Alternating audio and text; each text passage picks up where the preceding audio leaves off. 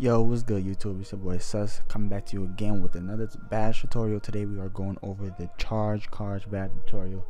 I have a lockdown. I have a paint protector, a center, and I didn't really need to get this badge, but I had just got it for the sake of making this video. If you're a big man, there's really no point in making this badge. If you're a guard, if you're a point guard, shooting, or a small forward, I really suggest you get this badge. It's helpful. It's very helpful in pro-am, like really helpful in pro-am. Basically, if you just press circle and you wait for the guy to come up to you, man, it's basically a charge with this badge, depending on what you got it on.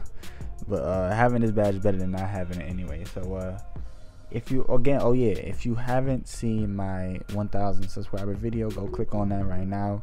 If you haven't watched it yet, I'm pretty sure it's gonna pop up somewhere. You see I'm slowing it down right here. You want to get in front of the person right before he's about to turbo or right before he's about to pass. You see Jimmy Butler about to make his move towards the basket.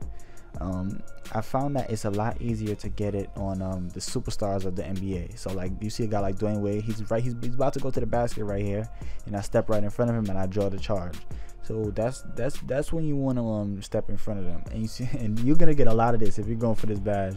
They literally bump you and give you a whole bunch of contact, but they just deflect right off you, and they don't count it as a charge or whatever. If you get an offensive foul, if you get an offensive foul calling on the other person, that won't count even if you draw the offensive foul. That's off ball. Offensive foul meaning off ball fouls. You can draw that in my career, but it needs to be on ball for it to be a charge, for it to go to the badge.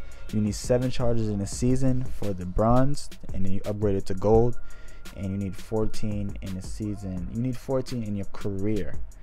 So it transfers from season to season.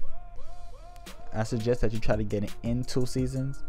So it's possible to get it in 2 seasons, possibly get it in 1 season, but it's pretty hard to get it on Hall of Fame. Hall of Fame, you'll need it for you need 14 in your career.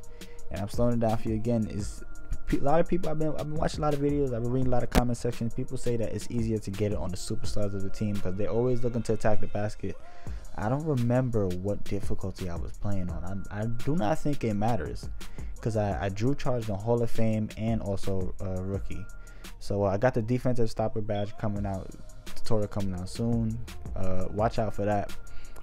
Anything else y'all want, y'all could just leave it in the comment section.